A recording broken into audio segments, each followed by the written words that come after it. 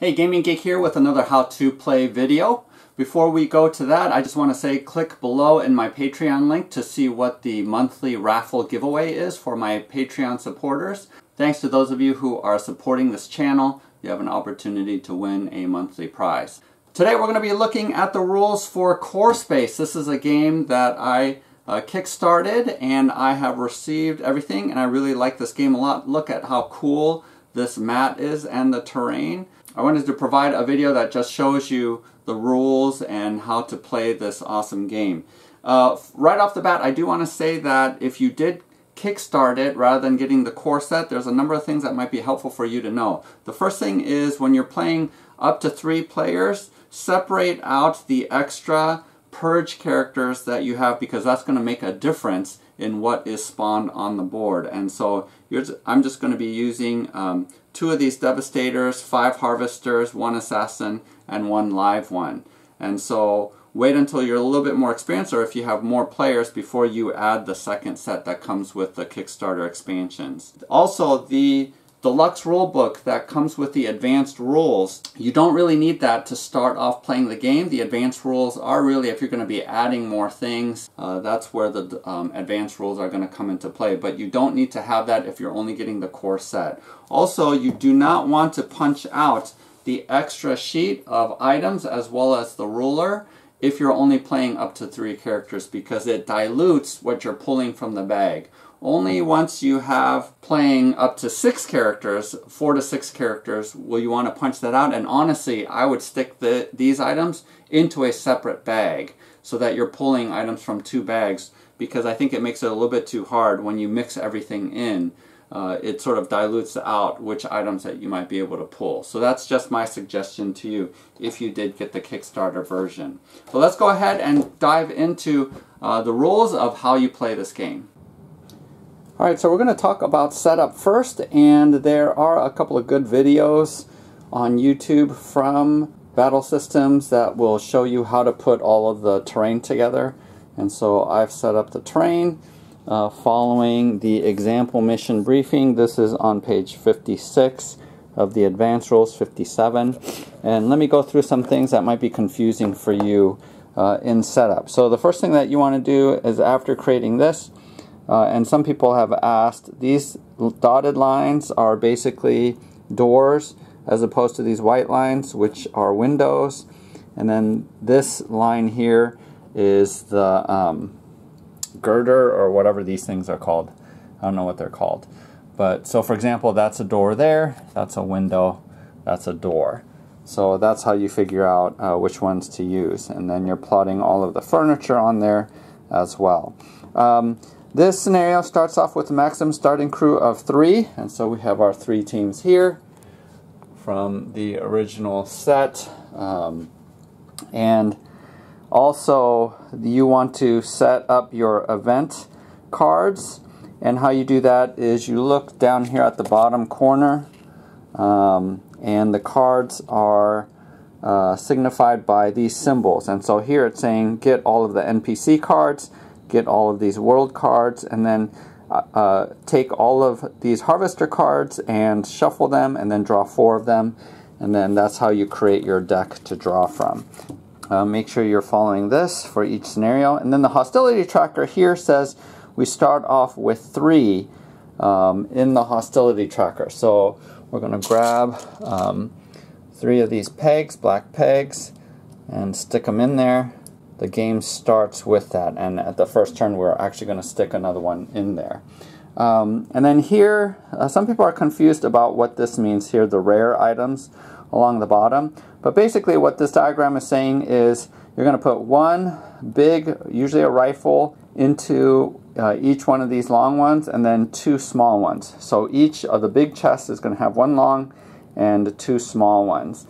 And the way that you're going to figure that out, it's a little bit complicated, is since there are 4 of these long ones, you're going to have 4 long treasures in there. But 1 of them is going to be a rare item, and only 1. So what you got to do is separate out your rare large items, and there's 3 of them that I've counted. And what you want to do is pull out 3 more regular ones, and then just randomly just pick one and throw it in there with the other 4, and without knowing, just stick them all in there, right? And then you do the same thing with the smaller items.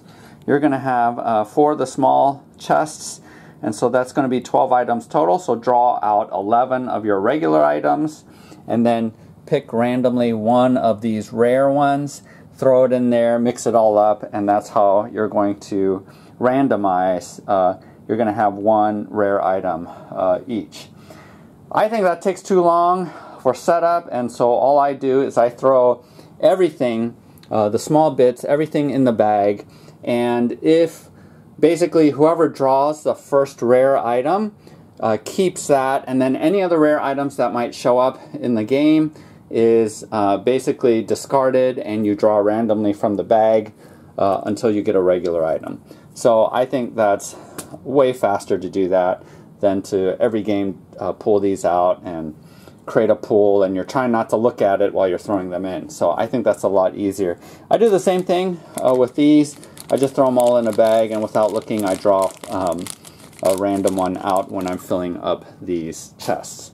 And then finally, you have a key item, and in this scenario, the key item is this objective token, which will give you 3 UA. That's basically the currency of the game, and it tells you to pull out the 3 value objective. And the objective, the secondary objective of this scenario is to go ahead and spend an action to interact with this console, and you're able to pull the plans or the shipping schedule, and that'll give you bonuses for the next round. The primary objective is basically, this is a treasure hunt where you're trying to open as many chests as possible because you want to equip your guys. And that's the other thing about this that was confusing for me, that I had to ask a question about. Here it says in selecting a crew, and this is page 66, when you're first selecting a crew and you're going to have a campaign, it says here, rookie crews do not start with any career advancements. That just means you're not going to be beyond your starting career points. And so for Ariana here, she will have 4 career points. And I just picked, if you're playing this for the first time, just pick randomly. Seriously, just, it doesn't really matter. Until you get to know the skills, you really won't know what to pick. And so when you're starting a campaign, we just ruled it that once we get to know the game, we can change and switch up these dots as we like it. These other 2 scrubs, they only have 1 skill point, so just allocate it accordingly. But that's all this means, is that it doesn't mean you don't start with any career points. It's just you're not going to get any bonus advancements at the start of the game. Also, you are allowed, each trader is allowed to have a 0 value close combat weapon, a 0 value shooting weapon, which could be either a rifle or a pistol, and a 2 health stim pack, a medi stim. And the thing about this is there isn't enough tokens to outfit 2 teams of 6. And so some characters just aren't going to have a weapon. So Gak here has no weapons starting out, whereas Ariana here has a pistol and a knife. Now there are enough medi stims for everyone to have a medi stim, but it says here there's a maximum of 2 medi stims per crew. So you can only equip your team with 2 of them total. And so I was worried about that, but the honest truth of the matter is you're going to find enough weapons pretty early on in the game that you don't really have to worry. And most of these starting items are pretty useless. I mean, you're rolling 1 die for crying out loud, which is really hard to do any damage to the Purge because they have shield. So that's pretty much the setup for the game. I did buy an extra dice pack, and so each one of my players does have their own dice. Also for setup, you're going to be adding these NPCs on these spots, so it really doesn't matter. The game starts out with 3 NPCs. Expansions will give you more, but go ahead and stick these guys onto the board according to the map. And there's a cool AI system that will move them around as you go along.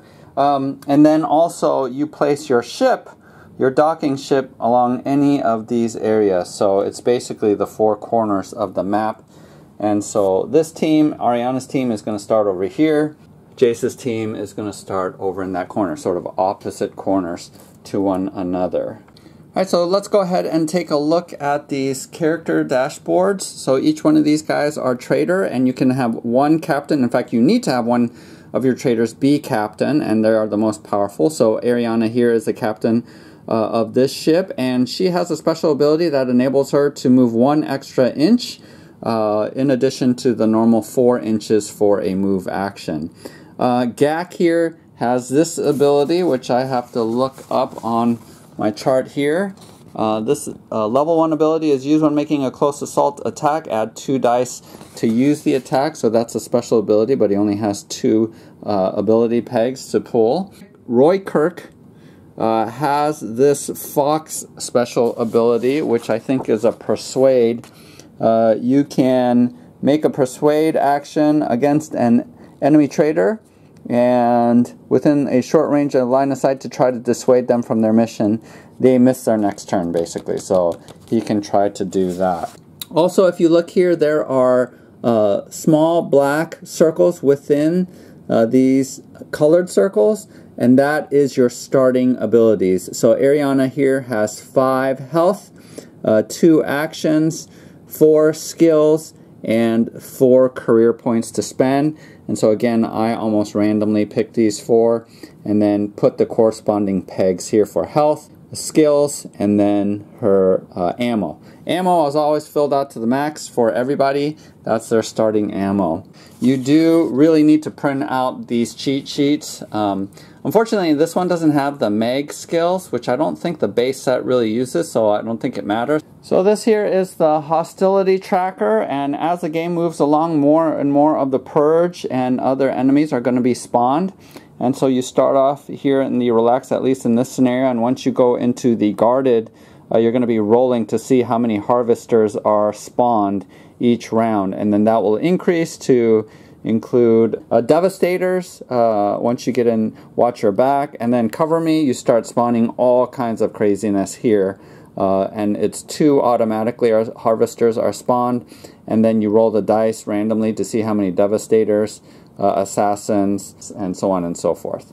So go ahead and pick who's going to be first player, and so this is the first player token. We're going to have Ariana's crew go first, and the very first phase is the hostility phase, and what you do here is you go ahead and grab a black peg and add it to the hostility track, and then you draw an event card. So let's see what our first event card is, and these are separated out by which hostility phase you are in. So from relaxed to guarded, it says moon boots. The artificial gravity is acting oddly. All movement distances are increased by 2 this round. Oh, that's great. So movement, for a move action, normally you go 4 inches, and this will enable everyone to go 6 inches, which is great for a first round. So we'll go ahead and set that aside. That is the end of the hostility phase. Now it is a trader phase, where traders will take turns activating their units. And so here, if you notice on the ship, this is the hatch where you can go out. It isn't this whole edge. So characters have to go out. So when you place them, make sure the first character that you want to go first, activate first, is there. Every trader has 2 actions that they can use, and there's multiple things that they can do. So one of the most common ones, and obviously what you're going to do first round, is you're going to move. And when you look at this movement ruler, a regular move is 4 inches. Again, we're going to get 6 inches now because of the gravity unwell event card that we drew. And then Ariana is going to add 1 more on top of that. So she's going to be moving 7 inches for 1 movement action. You can do 2 movement actions per round, but you are limited by going max move of 11. So even though technically she could do 2 move actions for 14, any max movement that you can do is only up to 11. The other thing that's really important to know is, in addition to 2 actions, you're going to get something called an effortless action. And an effortless action, this is really handy, and I like this mechanic in this game, where most of the time you're going to use the effortless action of moving 1 inch. So let's say I was going to go up and try to get up to that crate. And let's say she did a double move and only got to here, which means when she wants to do a search action, she would have to waste a movement action to close in the gap and touch it with her base before she can search. But what an effortless action does is it allows you to move 1 inch after doing a regular move action, or even you might shoot twice, which is 2 actions, and you can still move 1 inch as an effortless action. Other effortless actions are use any item that has a check mark. So this Medistim, it only takes an effortless action to gain 2 health and use the Medistim. You only get 1 effortless action, so you can't nudge 1 inch movement and also take a health Medistim. So you have to pick one or the other each round. You can also throw items as an effortless action. You can pick up or drop items, and you can give, take, or swap items with one other character that you're in base-to-base contact with. So those are effortless actions, which I really like as a mechanic. But she's going to go ahead with her turn, and she is going to move twice. So for her first move, and it is regular movement, sort of base out 4 inches, and in this case it's going to be 7. So she's going to end up all the way over here. So that's not close enough. And then she's going to do a second action, but it's only going to take 3 inches, so she's not going to do her max movement, although I will be on this side of the crate. And then next turn, she's going to be able to search and open that. And that is another action, is to search. And you have to be touching base to the object in order to search. So I'm going to go ahead and put an activation marker onto Ariana because she used both of her. Now she didn't end up using an effortless action because I got her where I had plenty of movement to get her where she needed to go. Jace's team, and again I put Jace right in the front, so he also is going to be doing a move action. And so Jace is, actually he's going to be heading for the middle to try to gain that first objective. And so he's going to be able to move 2 additional inches, which is 6. And then he's going to move his max, which is 12. Now you do have to move around objects, you do have to move around people. One thing I don't know is if you can move through friendlies. I don't think so, but for sure you can't move through NPCs or enemies, because one of the other actions you can do is called knockback. So knockback basically says that you roll dice equal to your character's unarmed combat value, and if they don't have an unarmed combat value, they roll 1 die. So for example, Gak here has an unarmed combat value of 2. That's why I didn't equip him with a knife, because a knife is actually worse, you only roll 1. So he would be rolling 2 dice if he's knocking back someone, and then Ariana or Roy Kirk, who does not have an unarmed combat value, they would just be rolling 1 die. And here's the thing about rolling dice in this game, you always will roll the blue dice. Any additional dice that you roll are red dice. And so if I had a gun that used 3 dice, I would always roll a blue and then add 2 more red to that. And so that's how it works. So in circumstances over here, let's say for whatever reason this NPC was blocking the way, or for Jace to move through. Let's say something was blocking here and he had to squeeze through and he couldn't go around. Basically he can use an action to try to knock him back. And the way that you do that is Jace does not have an unarmed value, so he's just going to be rolling 1 die. And so he got a success, and for each success that you get, you knock back 1 inch. And so he moves back this way 1 inch, and Jace can choose to follow up if he wants, but he doesn't want to because he just wants to go around him. If I roll 3 successes, let's say he was rolling 2 dice and rolled 3 successes, he is knocked back 3 inches, but then falls over, is knocked down, which has some added benefits because they have to waste an action standing back up during their turn. If, though, you attempt a knockback and you don't roll, but you roll any hazard signs, it means you fail, and they immediately are able to make a knockback roll against you. And so they would take the blue die, whatever their unarmed combat level is. And then in this case, he would have successfully pushed him back 1 inch. But Jace is going to be doing his maximum movement, which would be a double move of 12. But again, your maximum is 11. He can't do his maximum of 11 inches and then use an effortless action to go 1 more inch, because that would be going beyond his maximum. So he's just going to go 11 inches, which will place him all the way, moving around these obstacles, all the way over here. And so Jace is done. So typically the first round people are just moving. We're going to go back over here and see what Gak is going to do. He needs equipment, and so I think he's going to try to go after this crate, supply crate there. And so he also is going to do his max movement, which again is going to be 11, and he has to go through this door. There's no door against this wall. Here is 5 inches to this door. And then 11 actually enables him to touch, be in base contact with this chest. And so next turn, he'll be able to search it. So we'll go ahead and put activation there. Lars is going to go next, and I'm going to have Lars go search out this crate. He definitely has range to get there for a double move. So he's just going to double move there, and again, next turn, search. Here to Roykirk. He is, I think, going to head over to there, and so his maximum movement is going to put him pretty close to, actually going to put him over here because he doesn't want to waste an action to knock her back, so he's going to navigate around her.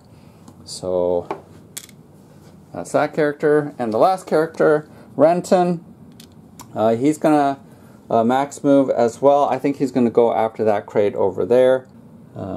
He has to navigate around this, and so 11 will put him right up to this door here. So they're going to have to wait. You are able to dive through windows, but for the most part, more bad things can happen to you than good. And so you only want to do that when you're running away from Purge, you're about to die or something like that. It's a pretty desperate move, and so we're just going to use doors right now because there's no Purge on the board to threaten. Now that all of the traders have gone, it is now the Purge phase. And so when we look over here, we see in the Relax phase no Purge spawn. So we're going to skip that and go on to the NPC phase. We have 3 NPC, and you take the white die and you roll it to see what happens. So we're going to go ahead and roll. Oh, this is nice. So what this means is that she is going to go to the closest trader, which is right here next to her, Roykirk, and she's going to offer to trade. And so you go ahead and draw randomly from the bag, and this is the item she has, which isn't great. It's only, it's a 1-0 item. Oh, and really quick, this number here to the left is how much you can buy the item for, 1 UA. And the item to the right is how much you can sell it for. So it's pretty much worthless. But let's see. Roykirk actually doesn't have any item that he wants to trade with her, and so she's just going to keep that. It goes into her item slot. They can only hold 1 item as NPCs, and so that item is pretty much useless. Next, we're going to go ahead and roll for Ganik. And this just means that he's going to make a move. So 4 inches. Although, let's see, does this work with... Yes, all movement distances. So even NPCs are going to move 2 extra. So that turns into a 6, a movement of 6. And you look at the arrow, and that's the direction that they go. So don't touch the dice after you roll it. He's going to move basically diagonally the 6 inches. And what you're going to see is he's able to move through the wall, and then it's going to hit at 4 inches, basically 4.5. But he's going to continue to try to get into this space. So basically, after his 4-inch move here, he's going to turn and go 2 more inches towards this door. Because ultimately, he's trying to move this space, so you're moving around obstacles in order to get there. So that ends his movement, and then finally we have Butler up there. Let's see what he does. He wants to join a crew, so basically he moves to the closest trader in short range and line of sight, right? And he's in line of sight of Renton. He is within short range, and we're using the range ruler for shooting here, and he definitely is within short range. So he's going to come up here and basically join this crew. So now what you do is you take his card, Butler, and he's going to function and activate just like one of your guys. Now you don't turn him over. he still has all of the same stats as this. It's just that you're controlling him right now. So he joins your crew and he's going to activate during the trader phase from this point on. There is a chance that he will stop being a part of your crew if you still roll this die for him during the NPC phase, and if you roll this again, then he leaves your crew. But this is handy because they're able to pick up items and carry it for you back to your ship. The final phase is the assessment phase, where you pretty much look at the win conditions, whether or not they're met, and you also remove tokens. Any condition tokens or markers that go out of effect, you remove those to get ready for the next round.